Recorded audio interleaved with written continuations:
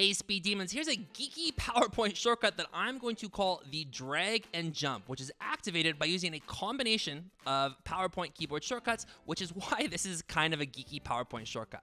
And this came in response to the duplicate versus copy and paste video I did a little bit ago, specifically that hidden feature of the duplicate command, and Tony is the one who sent this through as an alternative way to create that hidden little jumping feature. And again, you can check out my other video if you want to see that duplicate hidden feature. So this is the drag and jump, two different keyboard shortcuts that combine for a pretty cool effect, as Tony pointed out. So let's first talk about the drag. And this is really a hybrid keyboard shortcut. And if you've never heard me talk about hybrid keyboard shortcuts before, it's a mouse plus keyboard combination. So a hybrid shortcut, there's a whole bunch of them, but three of the best ones are Control drag, Shift drag, and what we're gonna do here is just a Control plus Shift plus drag. And what this is a copy plus alignment of whatever object you're working with. So if I just come in here into PowerPoint and I come to the next slide, I'm going to delete this graph.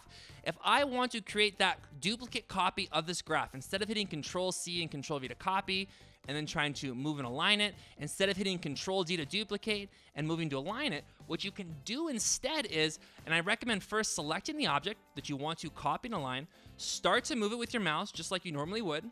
I'll Control-Z to undo that. And what you're going to do is you're going to start to move it, but before you unclick with your mouse, hit the Control key, there's your copy, hit the Shift key, and there's your perfectly aligned object. And notice I cannot move this into an unaligned position here with my mouse. I'm kicking it back and forth, and then when you unclick with your mouse, you're gonna create that perfectly aligned copy of your chart, graph, whatever you're working with. And I just, again, recommend, sometimes you try to hit Control Shift and then drag and it doesn't work, so I really recommend first trying to move your object, then hit the Control, the Shift key, and then unclick with your mouse to create that perfect copy. So that is the drag of the drag and jump.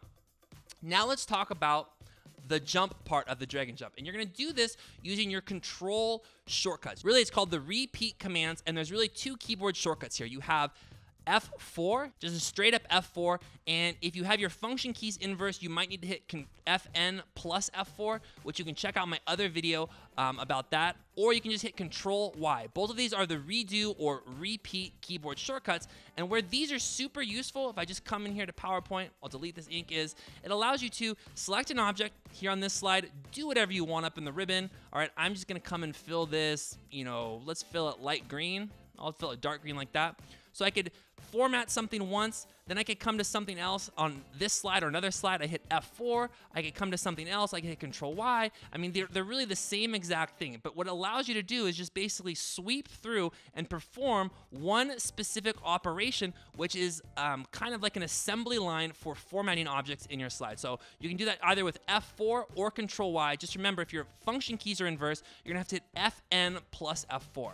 And where these two combine, if I come to the next slide, is, let me just delete these out of here, is that Control-D to duplicate keyboard shortcut, right? I use my smart guides, and then I use that hidden feature to jump my slide titles all the way down. So the drag and jump is, I'm going to select, all right, the add details text box here. I'm gonna start to move it, hit the Control and Shift key to create that perfectly aligned copy so I don't have to mess around with my alignments later. Now if I just hit F4, I get that same exact hidden feature of the duplicate command. And let me just do that again. I will just delete these, boom, boom, boom, boom, boom. You could even do this 2 rows at a time. So I will select my objects, I'll start to move them, Control Shift. All right, I'm gonna use those smart guides again. Where's my smart guides? Right there. All right, I'll Control, Shift, drag, then F4, F4, F4, and you can see because I'm building this slide with the concept of relative alignment and positioning, something I talk about in our speed training courses, the slide basically fills in itself. So that's an alternate to the jump feature, that hidden feature of the duplicate command that, again, you can check out in my other YouTube video. And again, thank you, Tony, for sending this through. That is super awesome, and I'm gonna now call that the drag and jump in honor of Tony. If you want to keep up to date on our PowerPoint hack trickery, so PowerPoint hacks, tips, and tricks to help get you to happy hour, make sure you subscribe here to my YouTube channel. If you're just looking for PowerPoint resources to help get you to happy hour, like PDF cheat sheets, free mini-series, and other assets that I pulled together for you, just look for the links directly beneath this video. This is Taylor from Nuts and Bolts Speed Training, and I'll see you at happy hour.